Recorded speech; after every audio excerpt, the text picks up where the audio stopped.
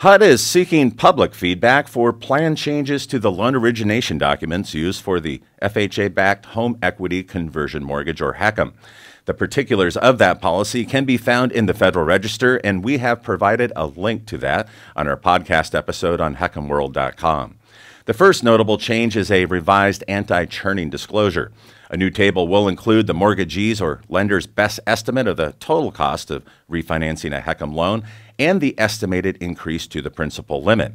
In addition, the mortgagee must certify that the figures are as accurate as possible, and the borrower must acknowledge that notice with their signature. Also, the anti-churning statement includes a warning of criminal liability for anyone who files a false claim or statement.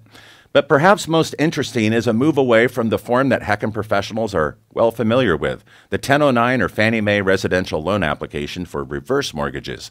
HUD is seeking to discontinue the 1009 and move to the traditional or forward loan application, that is the 1003 uniform residential loan application.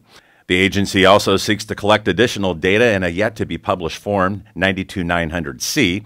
The loan-level data would supplement the data collected on the 1003 standard residential loan app. Now, once enacted, all HECM applications will include the following forms. First, the Fannie Mae Form 1003 standard residential app, HUD Form 92900C, and Fannie Mae Form 1103 supplemental consumer information, which has, by the way, been adopted by the mortgage industry at large and is being added to the information collection.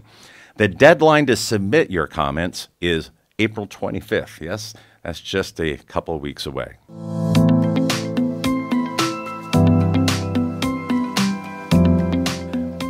Earlier, HECMWorld reported that older California homeowners that were impacted by the COVID-19 pandemic and who thus needed financial assistance to pay their overdue property taxes or their homeowners insurance premiums could seek help from the California Mortgage Relief Program. Now, that window of opportunity is quickly coming to an end for the program that began in December of 2021. In a press release dated March 27th, the agency said it is entering the final phase of funding with a limited amount of federal funds remaining. The program has equitably distributed over $800 million in more than 33,000 grants to families facing pandemic-related financial hardships to avoid foreclosure and stay in their homes.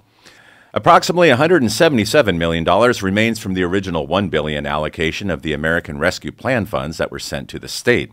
Launched at the height of the pandemic in December 2021, the California Mortgage Relief Program was tasked by the state of California with dispersing its allocation from the American Rescue Plan Act's Homeowner Assistance Fund, or HAF, which was the largest allocation of any state in the union.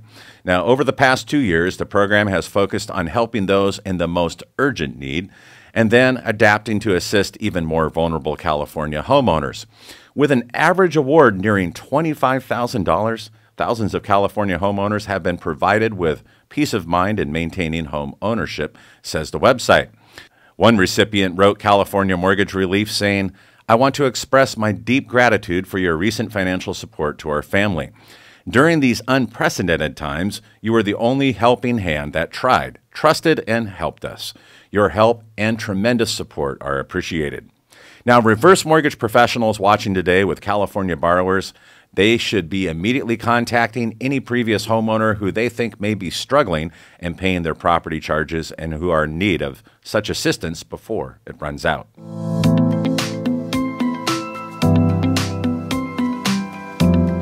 Many reverse mortgage professionals are unfamiliar with just how HUD handles properties with a HECM loan after the last borrower or non-borrowing spouse has passed away. This week, I found an interesting announcement from HUD's Office of Asset Sales. Now, their website states that the office coordinates the sale of single-family, healthcare, and multifamily mortgage notes. Nonprofits, government agencies, and for-profit businesses are all eligible to bid on the sale, and HUD will also consider offers from joint ventures and other partnerships between various enterprises. HUD vacant loan sales, which were first introduced in 2016, emerged as a means to help increase the supply of housing through the disposition of assets.